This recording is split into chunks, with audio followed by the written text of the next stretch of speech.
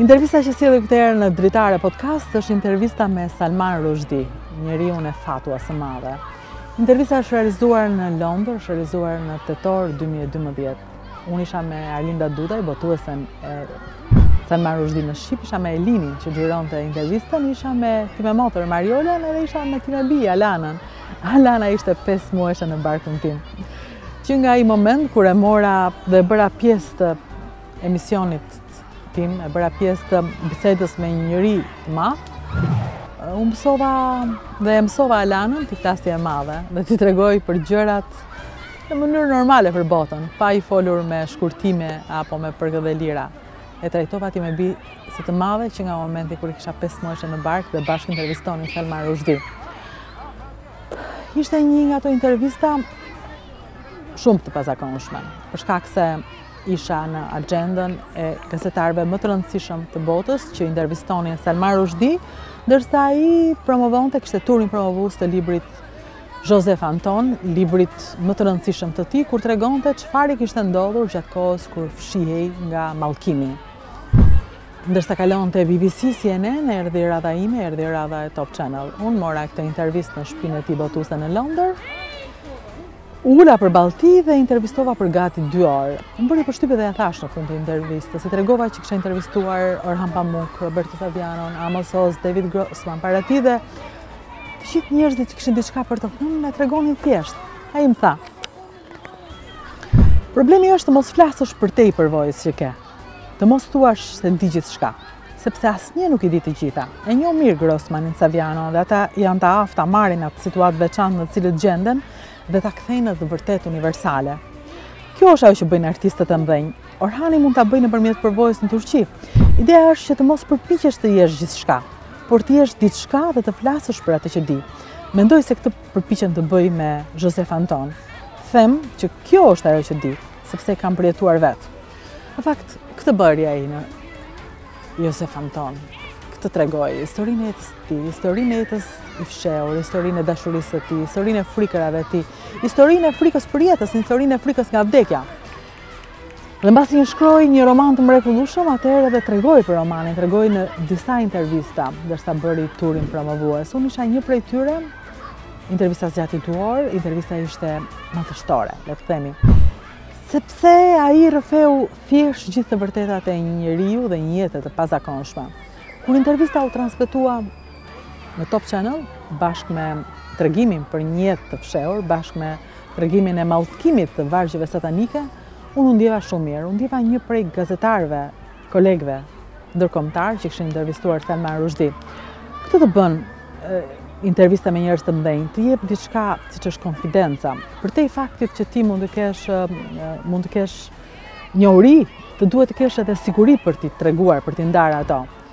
Dhe Salman Rushdie me thjeshtësinë e tij, me mënyrën e tij të treguarit të gjërave, të bënte të ndihesh e tillë e sigurt dhe të bënte të mësoje.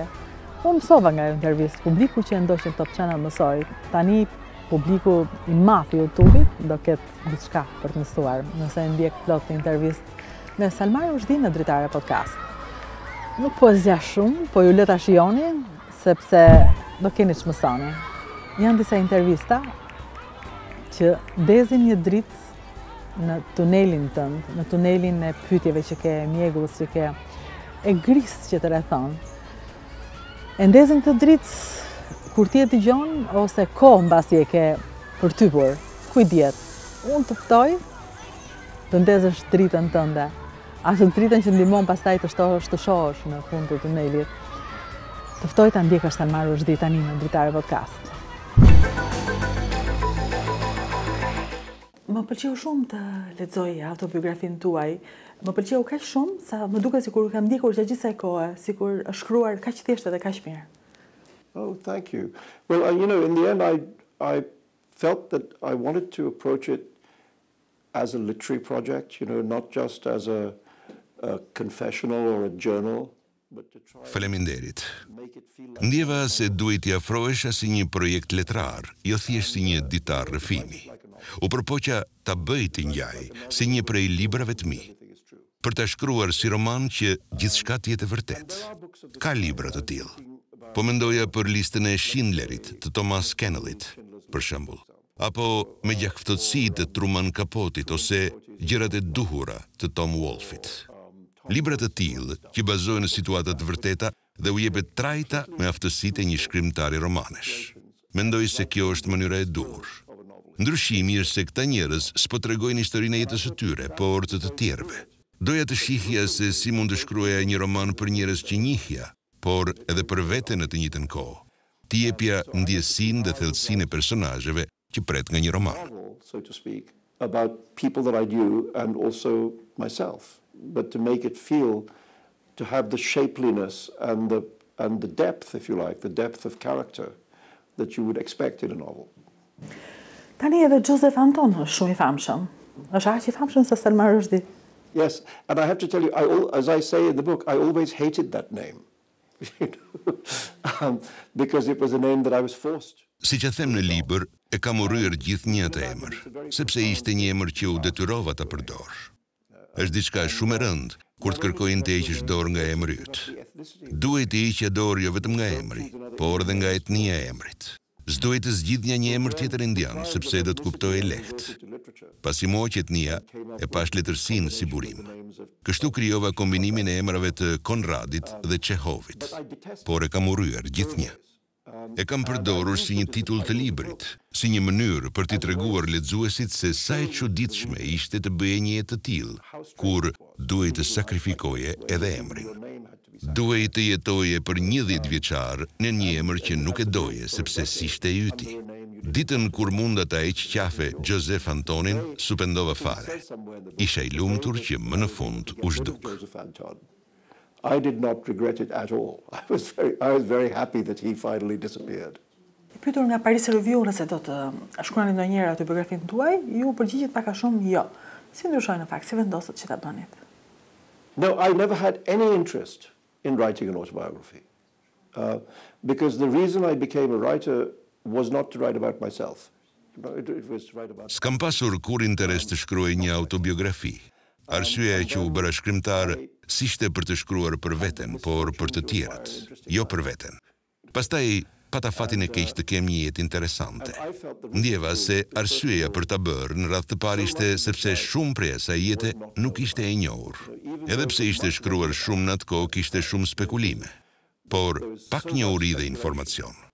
Një pjesë e saj ishte për arsye se e dija që kisha një histori interesante për të treguar dhe doja të tregoja.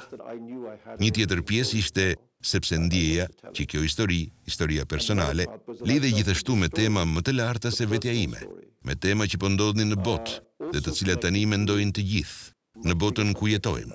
Historia ime dhe familjes sime ishte në një mënyrë pjesë e asaj historie më të madhe. The world in which we all live now.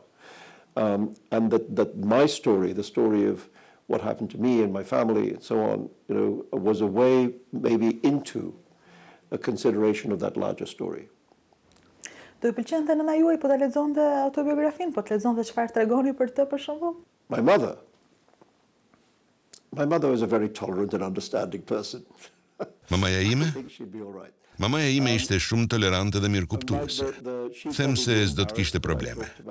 Mbase do të ndjej në siklet që kam shkruar për burrin e saj të mëparshëm, por ajo s'është këtu dhe s'ka pse të jetë në siklet. Portreti i dy prindërve të mi them se është shkruar me dashuri të madhe. Në fakt, shkrimi i librit ma bëri edhe më të qartë se sa u detyrohem. Se sa dashuri dhe forcë mora nga mamaja dhe sa nga formimi im intelektual. Mënyra se si e shihja botën vinte në të vërtetë nga babai im dhe mënyra se si e shihte ai botën. Për të realizuar portretin e tij dhe për ta njohur atë fakt, ishte një nga gjërat që më pëlqeu të bëja në këtë libër. And the way he saw the world. And so to be able to make that portrait and acknowledge that debt, is one of the things I like doing in the book. Me shumë dashuri e shkruani edhe për fëmijët tuaj. Është një mrekulli mënyra se si ju i trajtoni ata, i shoqëroni gjatë gjithë rritjes së tyre. Mua më pëlqeu shumë. Well, it's the most important thing any of us do is to have children. Të pasurit fëmijë është gjëja më e rëndësishme e të gjithëve ne. Është më e rëndësishme se sa të shkruash një libër. Kam qenë me fat për fëmijët e mi, dhe ata kanë qenë një forcë e madhe për mua. Djalit tim të madh Zafar ju desh të përjetoj shumë nga këto gjëra bashkë me mua. E admiroj mënyrën se si e ka kaluar, pa shenja dëmesh të vërteta. Ishte 9 vjeç kur nisi e gjithë kjo dhe vazhdoi derisa mbushi 21 vjeç. Gjatë kësaj kohe i vdiqe ema dhe ishin vojtje të mëdha që duhej të duronte. Mendoj se e përballoi në mënyrë shumë të hijshme. So he had an enormous amount to deal with and dealt with it with incredible grace, I think.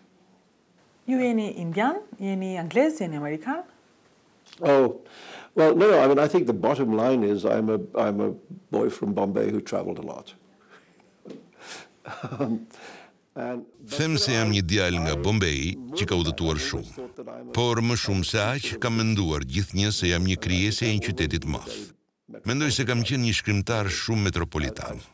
Kam kaluar pjesën më të madhe të jetës në këto 3 qytete të mëdha, Bombay, Londër dhe New York. Nëse ke një mendje të tillë, e kupton se sa të ngjashme janë qytetet e mëdha. Jeta e metropolit është diçka e ngjashme, qoftë në Indi, Angli apo Amerikë. Mendoj se jam një shkrimtar i një qyteti të madh, dhe lidhjet e mia janë më shumë me qytetet se sa me shtetet. Mbase më shumë jam i lidhur me Bombayn, Londrën dhe New Yorkun se sa me Indin, Anglin apo Amerikën. Ndjej se I përkas qytetit. You know, maybe more to Bombay and London and New York than India or England or America. You know, I feel a sense of belonging to the city. A mendoni ju për lexuesin kur shkruani? A shkon mendimi juaj tek lexuesi? You know, actually more and more. The answer to that is more and more as I get older. Yes. Gjithnjë më shumë tek sa më shohem. Kur kam qenë I ri, shkruaja libra me të cilat përpiqesha të zbuloja jetën si shkrimtar. Mundohesha të kuptoja se ç'lloj shkrimtari mund të isha. Se si duhet të isha si shkrimtar. Kur po shkruaja Fëmijët e mesnatës, më shumë po I mësoja vetes si të shkruaja, teksa po e shkruaja. Pasi kupton se e di tashmë këtë për veten, pasi e kupton se ç'lloj shkrimtari je, vëmendja juaj mund të shkojë diku tjetër. Mund të kesh edhe më shumë interes për mënyrën se si e lexojnë njerëzit atë që po shkruan. Siç thash, me çdo libër të suksesshëm kisha gjithnjë dhe më shumë interes për lexuesin dhe mënyrën se si ata lexojnë. Si ta tregoj një ngjarje në mënyrë që njerëzit ta kuptojnë. Ngjarjet janë shumë të thjeshta dhe sekreti I librit është në mënyrën se si e bën. Nisa të kem më shumë interes për të gjetur mënyrën si mund të tregohet një ngjarje, që njerëzit ta kishin më të lehtë për ta kuptuar. As I say, in finding the way to tell a story that will be easy for people to receive. A mund ta përmirësoj letërsia jetën e një lexuesit të saj? Well, I mean, it can improve the life of the reader for the time that they're reading the book. If they're enjoying the book, then it makes your life, makes your day better, you know. Mund të përmirësoj jetën e lexuesit gjatë kohës që po lexon librin. Nëse e pëlqen, jeta bëhet më e mirë. Shumë pak libra janë ata që pëlqejmë vërtet në jetë. Mendoj se këta libra që duam vërtet na ndikojnë dhe na formojnë. Na ndihmojnë në mënyrën se si e shohim botën. Këta libra mund të jenë të ndryshëm për të gjithë ne. Mbase mund të jenë vetëm 3 ose 4. Mund të jenë edhe 20, varet nga njeriu. Por është gjithnjë një numër I vogël librash që futen nën lëkurën tënde. Këto libra bëhen pjesë e asaj që je dhe të ndihmojnë. The books that really get under your skin, you know, and those books become a part of who you are, and then they do help. Cilat libra duhet lexoj patjetër një njeri që të shkruaj? Well, I mean, there's children's books, you know, you have to start there. I mean, I think certainly in the English language, I think you have to read Alice in Wonderland. You know, Ka libra fëmijësh, them se duhet filloj që aty. Them se në gjuhën angleze duhet lexuar patjetër Liza në botën e çuditërave. E kam rilexuar pak edhe kohët e fundit dhe është shkruar shumë bukur. Përveç se është fantastike, bota e krijuar dhe imagjinata janë fantastike. Por shkrimi është me zgjuarsi dhe shkurtësi të jashtëzakonshme. Them se duhet filluar me Lizën në botën e çuditërave. Mbaj mend kur romani 100 vjet vetmi I Gabriel Garcia Marquezit u botua për herë të parë në anglisht. Për shkrimin dhe kritika në New York Times u dha nga shkrimtari William Kennedy, I cili tha që ky është libri I parë që pas Biblës njerëzimi duhet ta lexojë me detyrim. Mendoj se nuk e ka gabim. Mbase është romani më I mirë I 100 viteve të fundit. Unë besoj se jetojmë në një botë që është krijuar nga Joyce, Rushdie dhe Kafka. Mendoj se nëse do ta kuptosh botën në të cilën jetojmë, duhet kuptosh edhe këta shkrimtar. Mbase Kafka ishte shumë i moshuar. And I think if you want to understand the world in which we live, you have to understand those writers. Maybe Kafka most of all. Lexoni letërsi kur shkruani? When I'm actually in the middle of writing, I don't read much except what is relevant to what I'm writing. Kur jam duke shkruar, nuk lexoj shumë, përveç gjërave që kanë lidhje me atë që po shkruaj. Me një libër si ky, ka shumë materiale që duheshin kontrolluar, kuptuar, e që duheshin përdorur. Vetëm aq po lexoja. Kisha ditaret e mia, por dhe materialet që ishin shkruar për këtë temë nga të tjerët. Kur nuk shkruaj, përpiqem të lexoj librat e të tjerëve. So no, but when I'm not writing, I try and catch up and read other people's books. Po tjetër, si jetoni ju kur nuk shkruani? Çfarë bëni? Luaj ping-pong. S'jam aq i zoti sa më parë, sepse po plakem. Fëmijët kanë nisur të besojnë se mund të më mundin, por s'mundem. But they can't. Kur lexon kronikat e Rozë, të ngjan sikur ju më shumë jeni në parti, në festa, se sa në tavolinën tuaj të punës. Në fakt kjo është e pamundur, për sa kohë keni shkruar gjithë këto libra. No, well, that's an illusion. You see, nobody can write books if they don't spend most of their time quietly. Është iluzion, sepse asnjëri s'mund të shkruajë libra nëse nuk qëndron shumicën e kohës në dhomë, në qetësi. Këtë e bëj si kushdo tjetër që shkruan libra. Nuk jam shkrimtar shumë i shpejt. S'jam dikush që mund të shkruaj një libër çdo vit. Jam i ngadalt në krahasim me shumë shkrimtar të kohës sime. Me shkrimtar si Ian McEwan, Paul Auster. Ata i botojnë librat shumë më shpejt se unë. Po s'është problem. Por një gjë që e kam zhvilluar me disiplinë të mirë është metoda e të punuarit.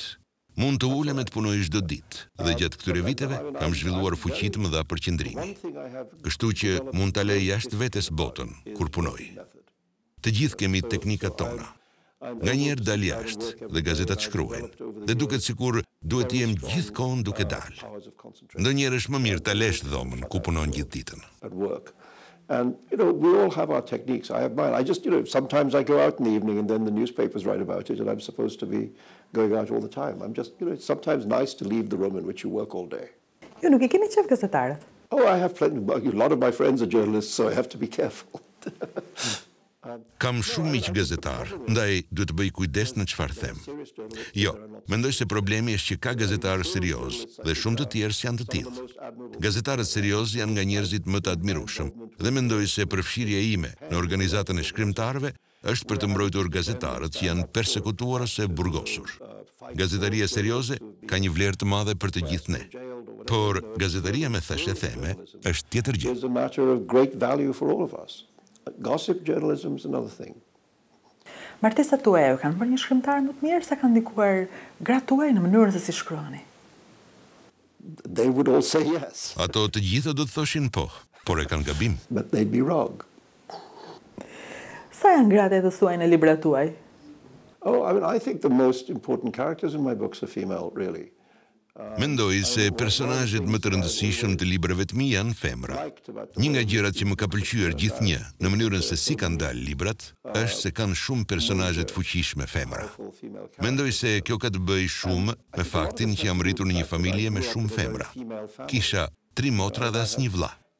Edhe në familjen më të madhe, kisha më shumë teze se xhexhallar, më shumë kushurira femra. Dhe gratë në familjen time si ishin shumë të eshtura, ishin të zhurmshme, kishin opinione, kishin humor, kishin inteligjencë. Kështu janë gratë për të cilat shkruaj, se me ato jam rritur. Ka shumë pak gratë dobta, të turpshme, të heshtura në librat e mi, por ka shumë gratë zhurmshme, agresive dhe të vështira. There's very few shy, quiet, weak women in my books. None of those. Lots of noisy, aggressive, difficult women. Gore Vidal thoshte, sa herë një mik ka sukses, diçka vdes brenda meje. Po ju ndjeni kaq kompetitiv? No, he's famous for that. I mean, he has another line in which he says. Ai njihej për këtë. Ai ka një tjetër citim, ku thotë se s'mjafton të kesh sukses ti vet, por edhe që miq të dështojnë. Jo, unë nuk e kam fare këtë mendësi. Pikpamja ime është që ka vend për të gjithë. Nëse një miku im shkruan një libër të mirë, jam i pari që do ta dorëtrokas. Shpresoj që miqtë e mi të shkruajnë libra të mirë, sepse dua t'i lexoj. Është më e lehtë kur miqtë tu shkruajnë libra të mirë, sepse mund t'i përgëzosh pa i gënjur. Dhe kthehemi në 14 shkurt e 1989, kur Ajatolla Khomeini nxori fatuan, kur ju shpalli ju dhe vargjet satanike kundër Islamit, profetit dhe Kuranit, duke ju dënuar me vdekje. Kaq shumë kohë ka kaluar, ju duket sikur s'ka ndodhur kurrë, sikur ka ndodhur Joseph Antonit dhe jo juve? No, it happened to me. It happened to me. And on the one hand, it feels still very present. Jo, më ndodhi mua. Në njërën anë, ndihet ende shumë e pranishme në jetën time, sepse kishte pasoja shumë ekstreme për një kohë të gjatë të jetës sime. Por, në anën tjetër, ndihet si një histori e vjetër, sepse ajo kohë e jetës sime mbaroi para më shumë se 10 vjetësh. Edhe 2-3 vjet pas asaj, gjërat nisën të kthehen në normalitet më në fund. Mbase kanë kaluar rreth 12 vjet, që kur kjo ishte diçka e madhe në jetën time. Like a dozen years since this was a big issue in my life.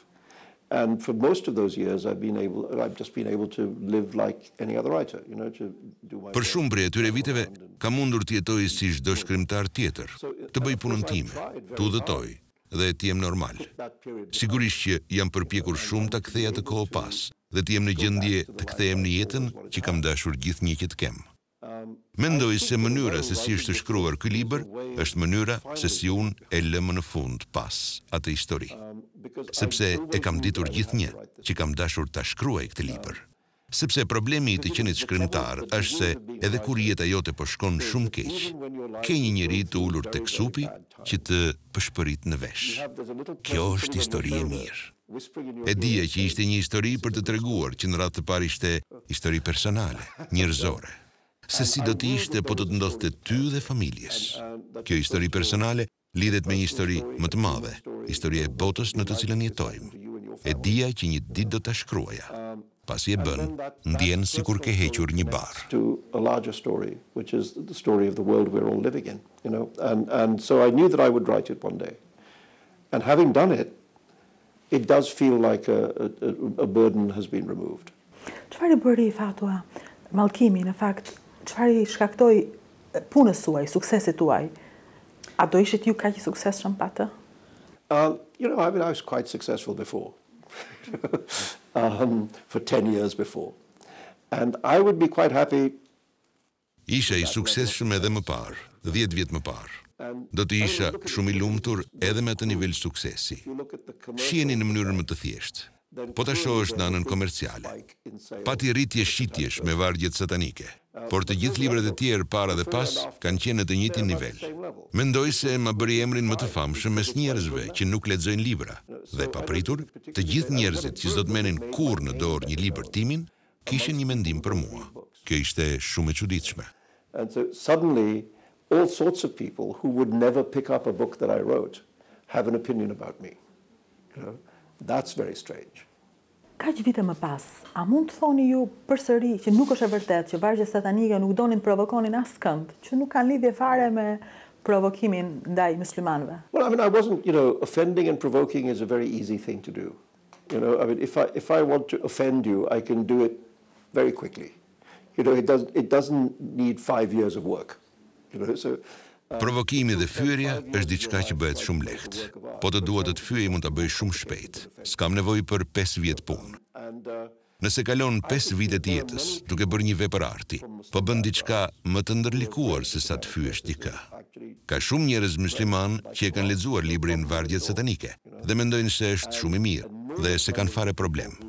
Një numër i madh njerëzish që thonë se janë të fyer prej tij, si kanë lexuar asnjë fjali. Problemi s'është me romanin, por me fanatizmin.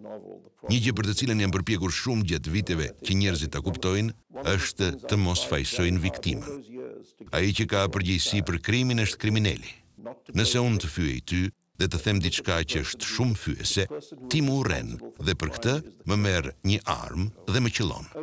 Është faji yt, jo imi. Njeriu që meriton të burgoset për këtë je ti. Nëse duhet të jetojmë në një univers moral, duhet të kuptojmë që njerëzit janë përgjegjës për veprimet e tyre. Njerëzit e dhunës janë fajtorë për veprimet e dhunshme, jo ata që bien pre këtyre veprimeve. Fatkeqësisht, jetojmë në një kohë ku retorika e fesë dhe sidomos e asaj ekstreme është aq e fuqishme sa përpiqet të heq peshën e fajit. Thot, ai njeri më fyu, kështu që jam i shfaqsuar për ta sulmuar. Jo, nuk është. And unfortunately we live in a time where the rhetoric of religion, and especially extremist religion, is so powerful that it tries to shift the burden. It tries to say, that person annoyed me, so I'm justified in attacking him. No, they're not. Shtëpia botuese duhet do ta sjell tani për lexuesin shqiptar vargjet satanike. Lexuesit shqiptar kanë marrë deri tani vetëm famën e librit, por nuk din për çfarë bëhet fjalë. Ju mund t'ja u shpjegoni atyra? Çfarë do jenë gati të lexojnë? First of all, it's not even primarily a novel about religion. It's a novel about migration. Në radhë të parë, s'është një libër për fen. Është roman për emigrimin, për njerëz që vinë nga India në Angli.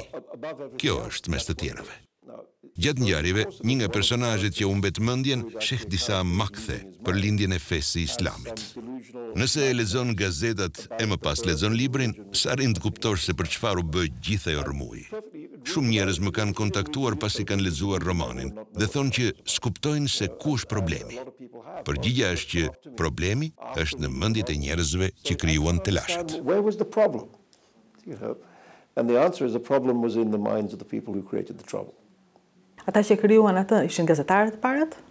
No, I mean some of them didn't help, but no, they weren't. The journalists don't create the problem. I mean a lot of journalists were very helpful, in that time. So, no, I think the problem is that it's very Jo, easy to misread. edhe pse disa prej tyre ndihmuan, problemin nuk e krijuan gazetarët. Shumë gazetarë ndihmuan mjaftueshëm në atë kohë. Mendoj se problemi është që në botën në të cilën jetojmë, me komunikimin në masë, është e lehtë të bësh keq interpretime dhe njerëzit nisin t'i besojnë. Edhe koha e fatuas kundër vargjeve satanike ishte para epokës së internetit. S'kishte internet apo email në atë kohë. Ishim në kohën e fakseve. Po prap ishte një fushat ndërkombëtare. Mëse ishte era e parë që media ndërkombëtare po përdorej për t'i bërë propagandë një pikpamje shumë mesjetare. Sot ke teknologjinë më të fundit që përdoret për të reklamuar një pikpamje mesjetare të botës. Kjo është një nga gjërat e çuditshme. Por e vërteta është se si shkrimtar, ti shkruan atë që do dhe unë i qëndroj kësaj. Nëse njerëzit duan të debatojnë kundër punës sime, jam më se i përgatitur të debatoj. Por kur futet të dhuna në mes, është gjë tjetër. Çështja këtu është se si do të reagosh ndaj dhunës dhe mënyra se si i përgjigjesh dhunës duke mos u përfshirë në të. Nëse futesh në dhunë, garanton që do të ketë më shumë çështje të tilla. Dorëzimi ndaj dhunës është mënyra për të garantuar që do të ketë më shumë dhunë të tillë, sepse njerëzit shohin që funksionon. Një gjë interesante është që para 3 vjetësh, në 20 vjetorin e fatuas, shtypi britanik e përmendi më shumë dhe folën me shumë prijes musliman që ishin përfshirë në fushatën kundër vargjeve satanike, sesa kur doli për herë të parë. Të gjithë, pa përjashtim, thanë se kishin bërë gabim dhe ajo që kishin bërë ishte një ide e keqe. Disa thanë për arsye taktike. Thanë që nuk funksiononte dhe që po dilte kundër komunitetit, duke bërë që libri të pëlqejë më pak. Pati edhe të tjerë që thanë se ngjarja më kishte dhënë më shumë para dhe më kishte bërë më të famshëm.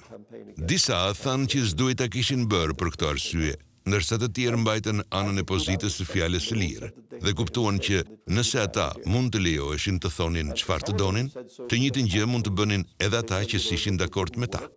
Kjo ishte interesante, që në 20 vjet ka pasur këtë nivel përparimi. And as far as Salman Rushdie, all it did was give him more money and make him more famous. So some of them said we shouldn't have done it for those reasons. And others had really taken on board the free speech position and had understood that, if they were to be allowed to say whatever they wanted to say, then so should people who didn't agree with them. So that was, I thought, interesting that in 20 years there had been at least that level of progress. Ata që u mbrojtën dhe ishin shumë, ata e bën në emër të faktit, në emër të librit, në emër të faktit që ky libër duhet mbrojtur, apo në emër të drejtës që ka njeriu për të lexuar dhe për shkruar çfarë do lloj libri, në emër të lirisë. Some of each. Some of each. I mean, I think there were some writers who didn't particularly like my book, but who... Disa mbështetën se cilën prej këtyre. Besoj se ka pasur shkrimtar që se pëlqenin librin tim, por mendonin se duhet të mbronin parimin e të qenit të lirë të shkruaje atë që kishe në zemër. Të tjerë pëlqenin më shumë veprën dhe për këta ky ishte faktori. Ideja e temës së fjalës së lirë është që të kërkon gjithnjë të mbrosh punë që ty të pëlqejnë. Sepse është e lehtë të mbrosh të drejtën e njerëzve që shkruajnë gjëra që të pëlqejnë. Këtu nis mbrojtja e fjalës së lirë, kur ti mbron diçka që të pëlqen. Këtu zbulon nëse beson te fjala e lirë apo jo, nëse je gati të mbrosh njerëzit të cilët i kundërshton. I mean, that's when you discover if you believe in free speech or not. So if you're willing to defend the people who you object to. You know? So of course, the big subject is a question of principle. You know? But I remembered, for instance, if you look at the earlier cases in the last 100 years, when books were attacked. Sigurisht që tema e madhe është çështja e parimi.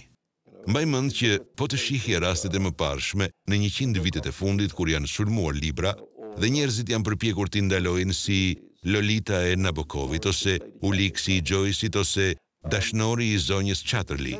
Mbrojtja e këtyre librave kishte të bënte më shumë me mbrojtjen e cilësisë së tekstit. Njerëzit thoshin që s'mund ta ndalosh këtë libër sepse ishte letërsi serioze. Edhe në ligjin britanik dhe atë amerikan, mbrojtja e cilësisë pranohet me ligj.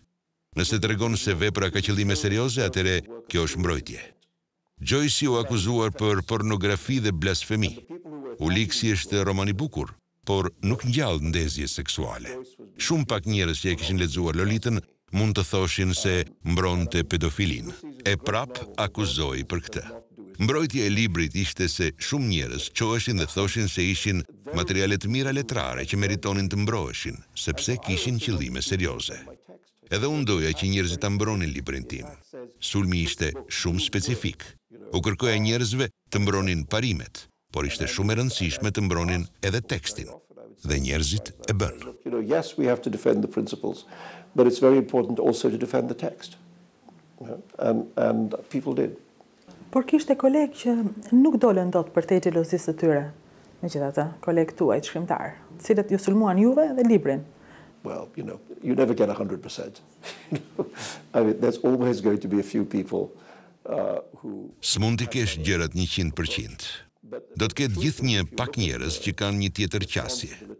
Por e vërteta është se nëse sheh përgjigjen e botës letrare, do të thosha që më shumë se 99% e shkrimtarëve në botë kanë ofruar solidaritet, duke përfshirë këtu edhe shkrimtar nga bota islame. Në fakt, ka qenë një libër që u botua fillimisht në frëngjisht, e më pas në anglisht, që titullohej për Rushdiun. Kishte qindra shkrimtar nga bota islamike që shkruanin në mbrojtje të librit. Ishte shumë e rëndësishme, sepse ata shkrimtar jetonin në vende ku vinin vete në rrezik për shkak të këtyre pikpamjeve.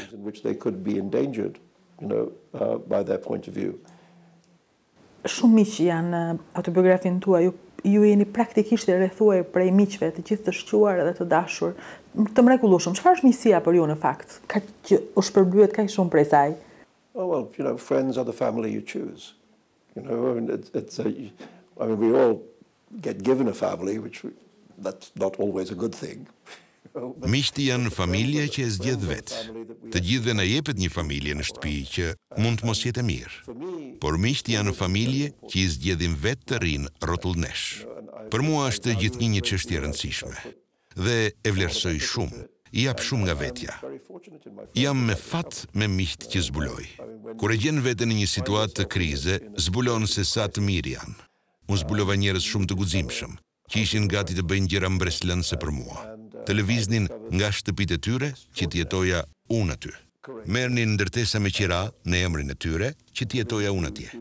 dhe këta njerëz kaluan të lashe shumë të mëdha për mua. S'do ta kisha kaluar dot atë kohë pa ata.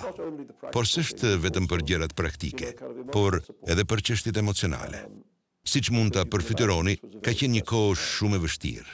Kisha nevojë të ndjeja mbështetjen e miqve për ta kaluar.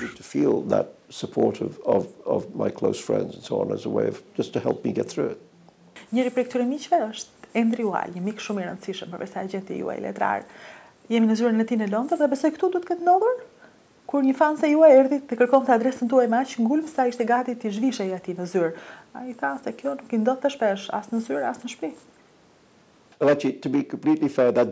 Që të jemi krejtësisht të sinqertë, nuk i ndodhi Andrew Wilet, por ortakut të tij anglez, Gillan Aitken.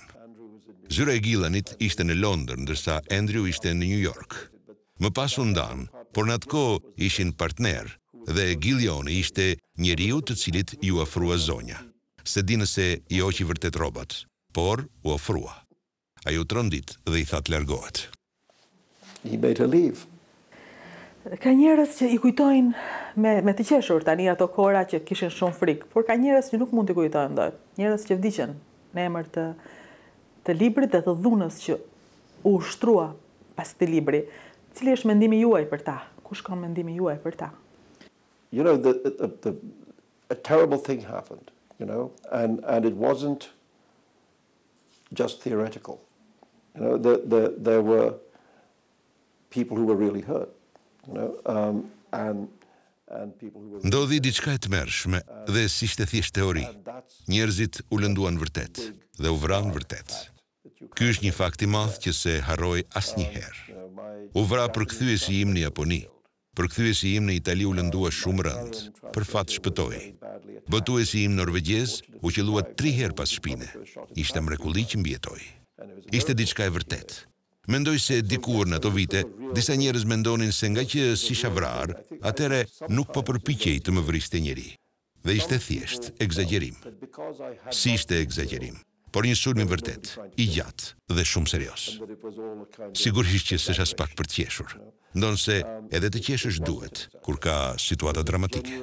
Nëse ti je në një situatë të vështirë, e kam në natyrë që përpiqem të bëj shaka si teknik mbijetese. Dhe ndonjëherë ka gjëra që ndodhin dhe janë për të qeshur. Si kur isha në New York për herë të parë, gruaja ime Elizabeta ishte me mua. Një polic që kishte përgjegjësi për mbrojtjen time u shqetësua shumë sepse ju duke rrezikshme. Ajo ishte njeriu me pamje më pak të rrezikshme në botë. I thash që Elizabeta ishte në rregull, ishte me mua. Ai më tha që po të donte të më vriste, do të më sillte pikërisht atë. Pas asaj e pam gjithnjë si vrasëse të mundshme. Janë gjëra absurde, një komedi e errët. Por sigurisht që konteksti nuk është as pak për të qeshur. I said to him, you know, officer, Elizabeth's cool. Elizabeth's with me, you know. And he said, you know, if I wanted to kill you, she's exactly who I'd said. So after that, we all thought of her as a potential assassin. What I'm saying is that there are these moments which are just absurd. They're like black comedy.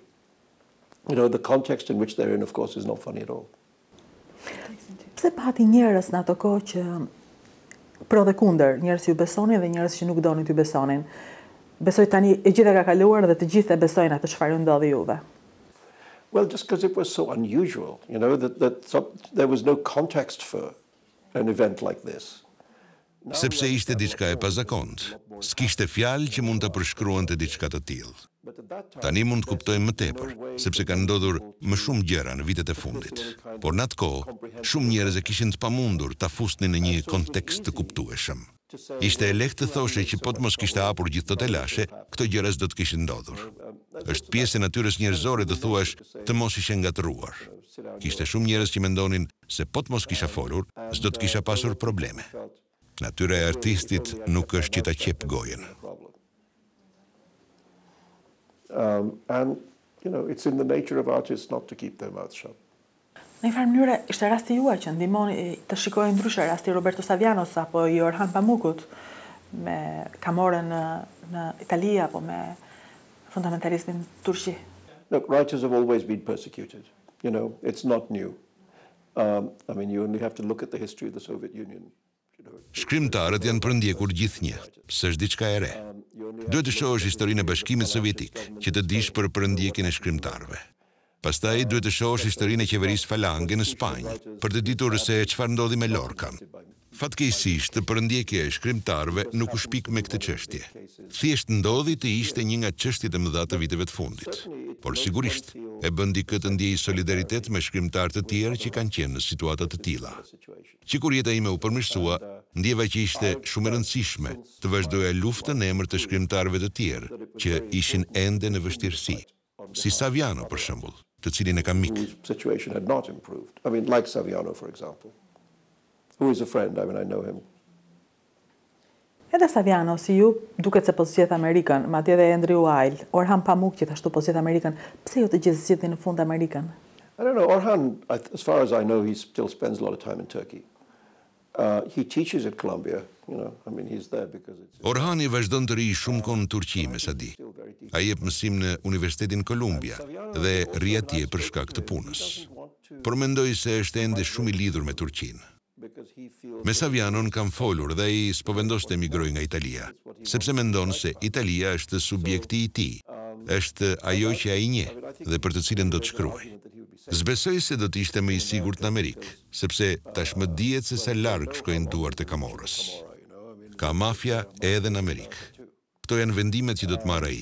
Por instinkti më thotë se ai do të rrijë më gjatë në Itali, sepse për atë do që të shkruaj.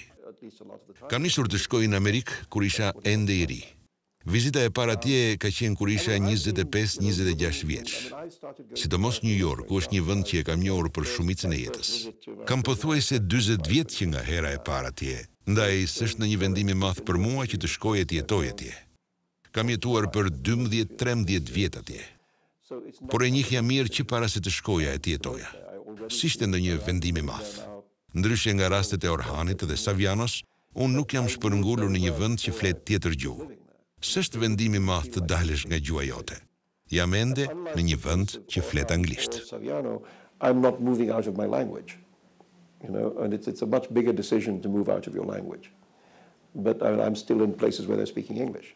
Duke kthyer përsëri tek fatwa, a është rreziku që kërcënon botën e sotme tani kohë mbas fashizmit, stalinizmit, a është islamizmi totalitar? I don't know if it's the biggest danger to the world. I think it's the biggest danger to Islamic countries. I think the people who suffer most from Islamic fanaticism are other Muslims.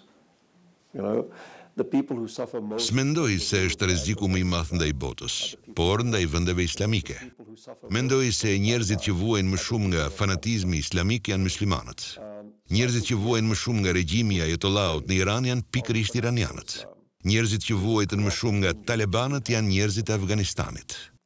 Mendoj se kjo fazë e islamit fanatik është një rrezik i stërmadh për banorët e vendeve islamike.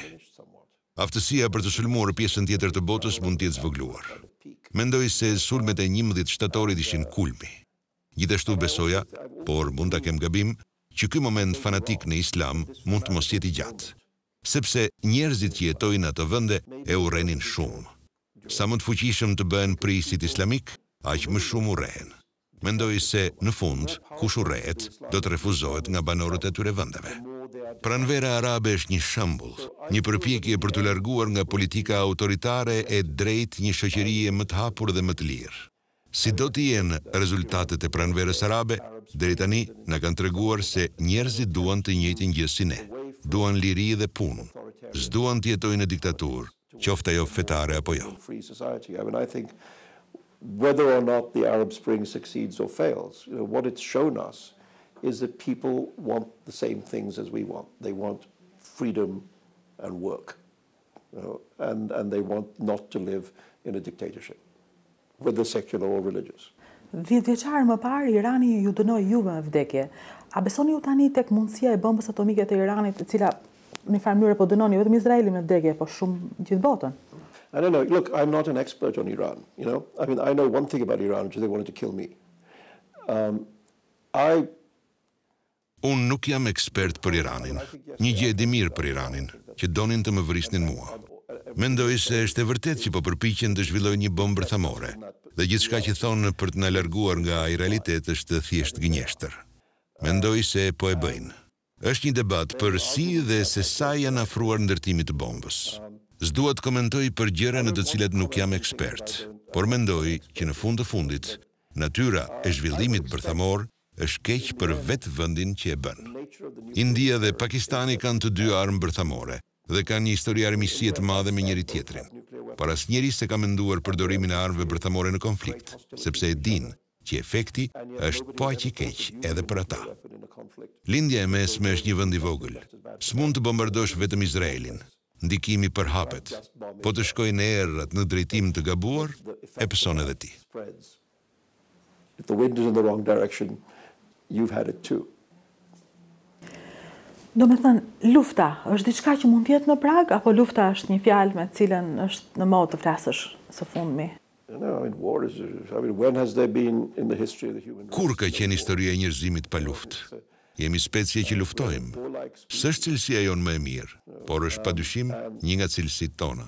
Fatmirësisht kemi cilësitë të tjera që janë më të mira. Ndikojnë dot shkrimtarët, ndikon dot letërsia për ta zbutur botën, për ta mbajtur larg luftën. Për shembull, duke ngelur te Izraeli, David Grossman shkruajti kundër luftës, por humbi djalin në luftë. Yeah, I mean, I'm not a great believer in the power of literature to make things better. S'besoj shumë tek fuqia e letërsisë për t'i përmirësuar gjërat. Nuk besoj as që mund të kërkohet nga librat që të kenë atë efekt. Nuk funksionojnë ashtu. Letërsia funksionon në mënyrë më të thellë në brendësi të mendjes së lexuesit. Nëse lexuesi angazhohet me librin, nis të ketë ndryshime në mendje. Nëse një libër të thith vërtet, je një tjetër njeri kur e mbron. Kështu mund ta ndryshoj letërsia botën, duke u futur ngadalë në mendimet e njerëzve dhe duke i dhënë trajt mënyrës se si ata mendojnë. You are a little bit different when you finish it. And this is the way in which literature can change the world. It changes the world by slowly infiltrating people's thoughts. Kjo është e fuqishme, por jo në mënyrën që sugjeroni ju. S'mund të shkruani një libër që do të ndryshonte perceptimin e njerëzve aqsa për të ndaluar një luftë. Libri më me ndikim në atë kuptim mund të ndihmojë të hap një luftë, si kasollja e Gjatomit. Ai libër kishte deklaratat më të forta kundër skllavërisë. Kishte një farë ndikimi me nisjen e luftës civile amerikane. Në fakt, kur presidenti Lincoln u takua me Harriet Beecher Stowe, autoren e librit, i tha: "Ti je ajo gruaja e vogël që e nisi këtë luftë?" Pra, ai nënkuptonte që libri e kishte dramatizuar në mënyrë masive situatën e skllavërisë. E bëri të papranueshme për shumë njerëz. And you can see what he meant, that the book enormously dramatized the situation of slavery, and made it unacceptable to a lot more people. Po, për shembull, autobiografia juaj nuk është thjesht një libër kujtimesh. Autobiografia juaj i jep edhe një dorë atyre që duan të kuptojnë se sa i kot është fanatizmi, se sa të pamundur e kanë për t'ia dalë ata të dhunojnë jetët edhe lirinë e njerëzve. I hope so. You never know how people are going to read your books. But for me, the interest was this, to say, first of all, it's a personal story. Shpresoj se nuk e di se si mund të lexojnë të tjerët librin, por qëllimi im ishte të thosha që në radhë të parë është histori personale. Të kërkon të përfytyrosh se si do të ishte po të ndodhte ty. Sikur të thonë një ditë se një figurë shumë e fuqishme fetare, në anën tjetër të botës, kishte urdhëruar që ti duhej të vriteshe dhe do të dërgonte vrasës me pagesë për ta përfunduar këtë punë. Si do të ishte jeta për ju, fëmijët tuaj, për motrat dhe vlezrit, familjen, miqt. Duke folur si shkrimtar, mendoj se është një histori që është interesante për njerëzit, të përpiqen ta kuptojnë këtë. Kjo histori lidhet me një më të madhe, me një histori që është për mbritjen e epokës në të cilën jetojmë. Doa ta kem këtë debat, sepse ka një argument fetar, moral dhe politik. Doja të sigurohesha që argumenti do të ishte i pranishëm në libër, por doja që të rritej me përvojën, jo vetëm të nxirrte zemërim, por të thuhet që këto argumente, këto çështje e këto ide rriten me përvojën e një njeriu. But I wanted it to grow out of lived experience, not just to be theory, but to say these arguments, these issues, these ideas grow out of the lived experience of having had to go through this. kanë nënvizuar shumë fraza në librin tuaj, fraza që më bënë shumë shtypje. Njërën për tyre, po e ndajmë së bashku, janë një mënyrë se si mund të mposhte terrorizmi, thoni ju, duke mos u terrorizuar, duke mos e lënë frikën të sundojë jetën tonë, edhe nëse na kanoset. Në fakt, është kaq e thjeshtë. Well, yeah, I mean, you learn this the hard way, you know. But it's true, if somebody's trying to frighten you, the only answer is not to be frightened. Është një mësim I marrë në mënyrën më të vështirë. Por është e vërtet që nëse dikush përpiqet të trembë, përgjigjja e vetme është të mos trembesh. Këtë e kemi mësuar që në oborin e shkollës. Nëse dikush të ngacmon, duhet I bësh ballë e të mos kesh frikë. Zakonisht tërhiqen në atë pikë. Të gjithë mësojmë se të tregosh frikë është dobësi. Ajo I shton sulmet. Kur dikush mendon se ke frikë, e ka më të lehtë të sulmojë. Kur dikush mendon se s'ke frikë, e ka më të vështirë të sulmojë. Kështu që ne jetojmë në një botë kur ky fenomen që e quajmë terrorizëm është shtuar dhe qëllimi I tij është të krijojë terror. Ky është qëllimi.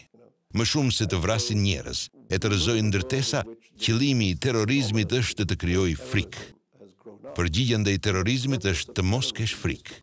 Është më lehtë ta thuash se sa ta bësh, sepse shumë prej këtyre gjërave janë shumë të frikshme. Por duhet të gjejmë brenda vetes forcën për të mos pasur frikë. And the answer to terrorism is not to be afraid. Easier said than done. Not always, because many of these things are very frightening, you know. But nevertheless, we have to find in ourselves, I think, the strength to not be afraid. Kriza apo fanatizmi është armiku numër 1 I botës së sotme, I këtij viti, 2012-s? I don't know, I can't rank them, you know. I think the world is full of dangers, you know, and S'mund t'i rendis. Mendoj se bota është plot rreziqe. Niveli I rrezikut ndryshon.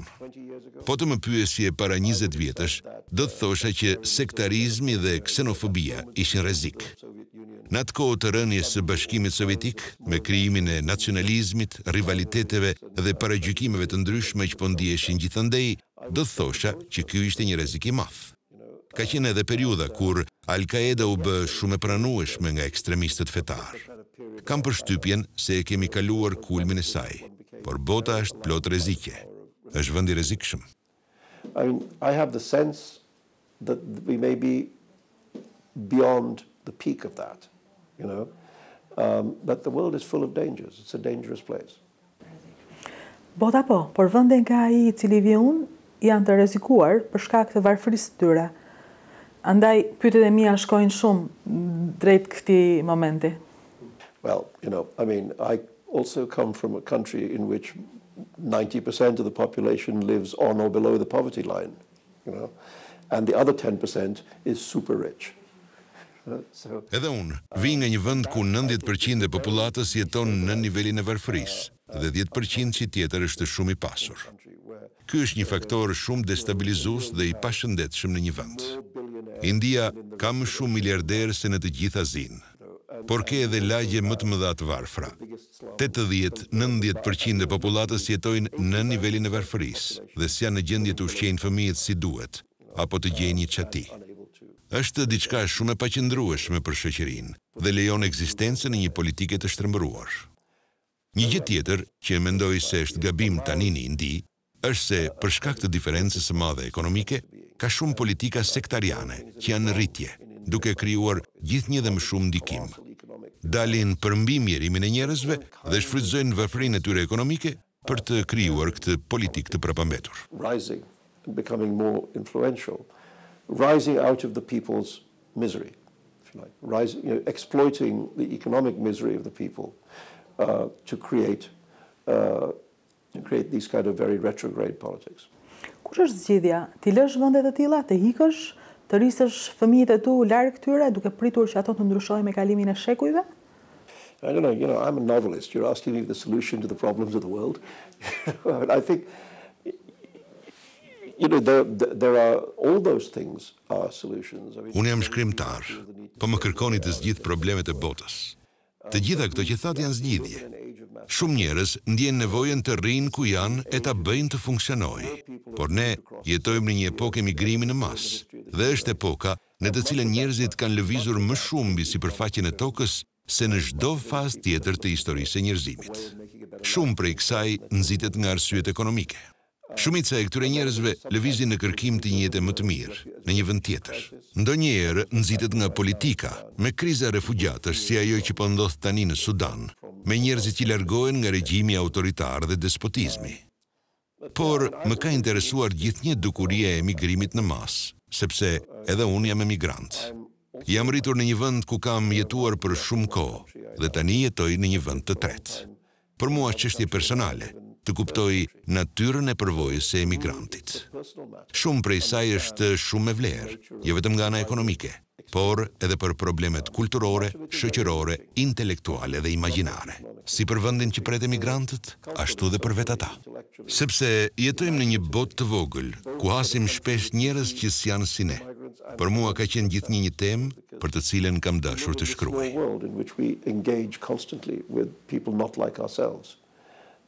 And for me, that's always been a subject. It's always been one of the things I've tried to write about. Për te këti subjekteve të librave që ju interesojnë, ju shumë të angazhuar, ju të shkrimtarët e tjerë të famshëm, si për shembull Orhan Pamuk, David Grossman, Amos Oz, së fundmi firmosët një apel për luftën e Sirisë. E quani të rëndësishme të jeni qytetari botës? Yeah, I mean, being a writer doesn't excuse you from being a citizen, Të qenit shkrimtar s'do të thotë që s'duhet të jesh qytetar. Ajo që po ndodh në Siri është një tranzicion i madh. Kushdo nga ne që e ka një zë që mund të dëgjohet, ndjen nevojën për ta përdorur atë zë, për të shprehur tmerrin ton ndaj asaj që po ndodh. We have to use the voice, to express our horror at what is happening. Kam intervistuar së fundi Roberto Saviano, Orhan Pamuk, Amos Oz, David Grossman.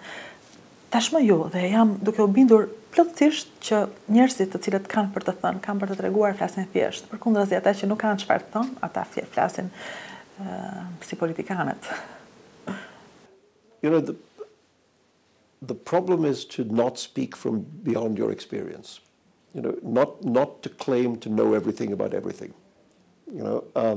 Because none of us do. Problemi është të mos flasësh për te i përvojës që ke, të mos thuash se di gjithçka, sepse asnjë si di të gjitha.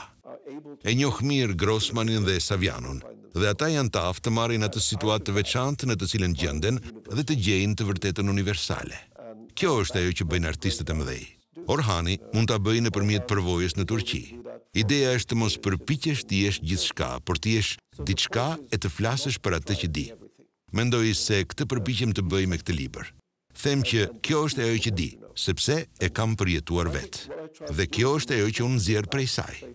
Kur je lexues dhe sheh se shkrimtari po nxjerr përfundime jo vetëm nga një ideologji, por nga përvoja, atëherë këto përfundime kanë më shumë të vërteta se ato që ka përjetuar shkrimtari me përvojën. Drawing his conclusions not just from some kind of ideology, but out of lived experience. Then those conclusions seem to contain more truth because you feel the writer has actually gone through that experience. Jam shumë e kënaqur që së bashku me librin, në të gjithë botën, njëkohësisht edhe në Shqipëri, së bashku me librin Joseph Anton tuaj, do të vijë edhe kjo intervistë njëkohësisht së Salman. Faleminderit. Faleminderit juve. Thank you.